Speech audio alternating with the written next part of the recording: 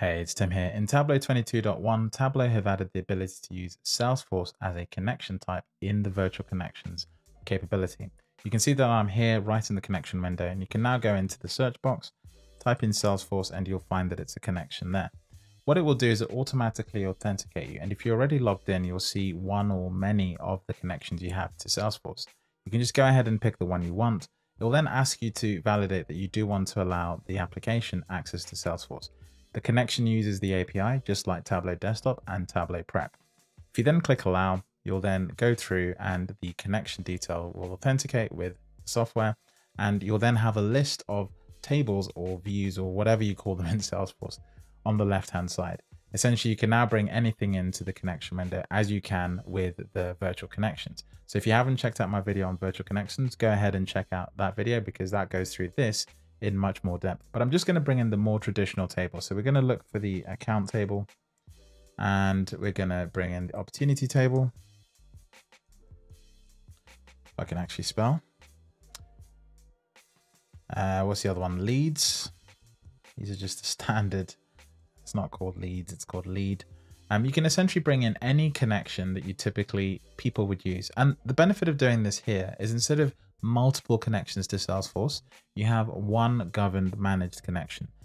Now, there is a catch with this feature. Of course, it does require the data management add-on for you to be able to have things like virtual connections. But that said, if you do have this, it's going to make connecting to Salesforce much easier, and you'll have a streamlined process. The other thing this will do is help you manage extracts in one place. You can see here that on the top right-hand side, we don't have the ability to do live connections, but this virtual connection will manage extracts for everyone that's connected to this data source. So it will become much easier to work with. The other thing you can do is you can, of course, use data policies. So if I go to this tab over here, you can see that the data policies window works just like you'd expect. In order to do this, I'm just going to use a really fake example here because I'm not too familiar with the objects in Salesforce. That said, I will go and get the user table, and you can see that I have a whole range of user tables that I can use. In this particular case, I'll just bring the user table itself just on its own. Then if we go over to the data policies, we can actually start using the user table as a way of managing entitlement. For example, if I create a new policy, I get this interface, and I can go ahead and drag the user table as an entitlement table. This essentially means that the data sources we bring in from here on will check against the user table to make sure the user that's accessing the data actually has the rights to do that. You do this by essentially bringing in a table and using it as a policy table.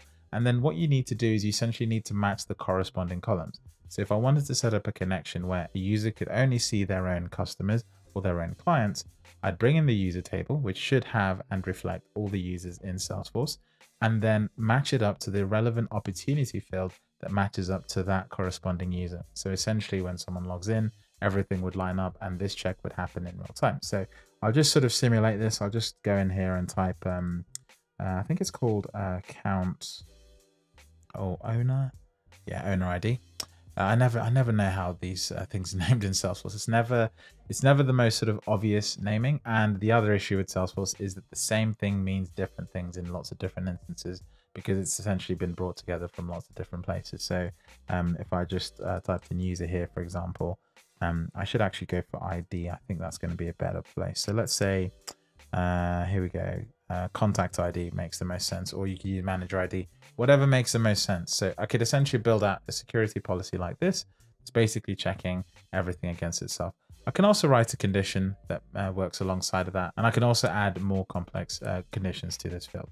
I won't do that in this video. Go check out my other video where I do go through virtual connections in a lot more detail and a lot more clarity than I've done here. But I just wanted to update you that in 22.1, you can now use Salesforce with virtual connections. Check out some of my other videos on 22.1, and by all means, if you're watching this video and you're not subscribed, you are part of the massive group of people who aren't subscribed. So please help me out, subscribe, and I'll catch you in the next video.